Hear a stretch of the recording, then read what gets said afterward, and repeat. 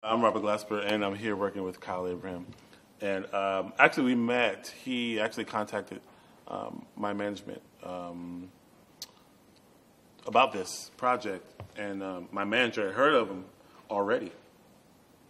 So she hit me up. She's like, "Hey, man, this is really amazing dancer. You got to check him out." Blah blah blah blah. And he wants to have a meeting with you. So I was in LA for the Grammys, and Kyle was flying out to LA anyway, so we kind of met up while I was out there just to have a meeting. So then we had a nice talk, and I agreed to do this because I've never really done something with a dance company.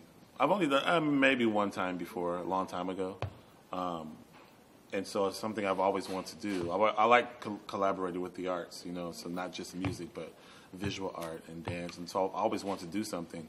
So this is a great opportunity to do something. So we just talked about it, and I said yes, and since we both said yes, I won my Grammy. And then Kyle won the award. So we're both at this stage now where it's like, oh, cool. We've both accomplished something cool. Now we're working together.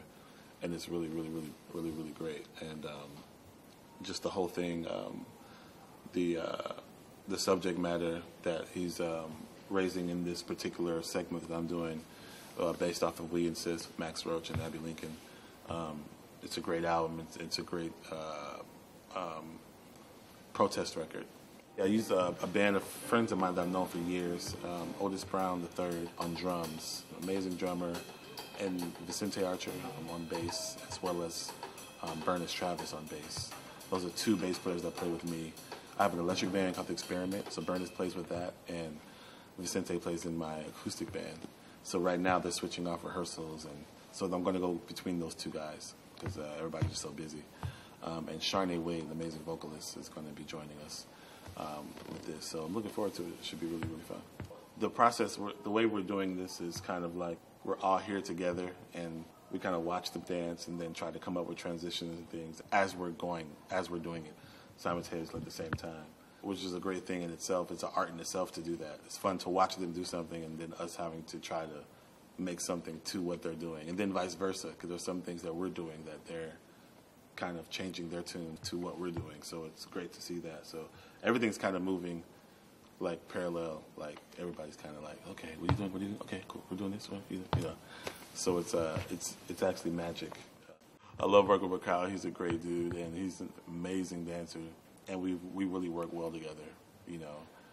I love working with people that like to do things on the spot, because that's kind of what I do as a jazz musician. We're used to working on the spot, making something up. And, so everything doesn't have to necessarily be so mapped out already, because I don't really work like that. I like to be in the moment with people and feel the vibe and then just go, because I think that translates better to the audience as well. It translates as more natural, you know what I mean? So this is amazing. I can't wait to really get to it and do some shows and see where it takes us.